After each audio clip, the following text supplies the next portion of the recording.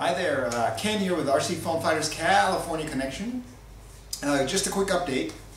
My FF21 over here is receiving a new power system. It's in the mail, so I just got to wait for Hobby City to send that in. I'm expecting it maybe in another week or so, and it's going to be a for-sale afterwards, and I just want to see what would happen.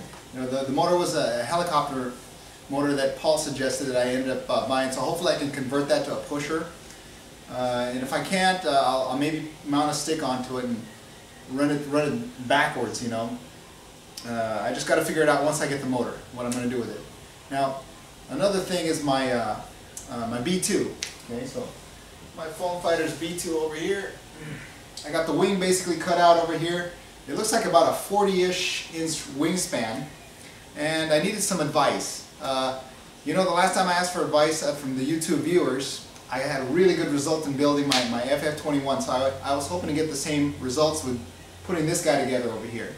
I want to know if you think I should cut out a slot over here, put the prop inside and make it more of a mid-mount prop, which is going to make it more of a scale look. But if I stick it back here, you know, the motor back here, I'd be able to put more prop options and stick whatever motor I wanted into it.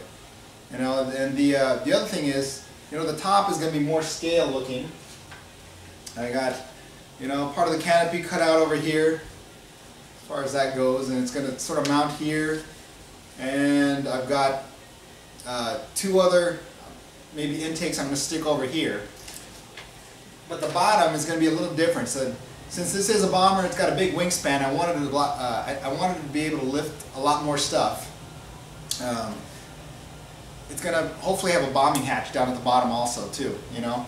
I kept it simple. I'm probably going to use 2 servos, and I'm going to have like a Fox pseudo, you know, tail dragging system over here at the end. So it's going to most likely be open. This is going to act as my drag rudders to give it a little bit of drag in the back.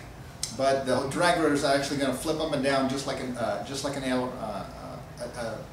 aileron, or a, what do you call this?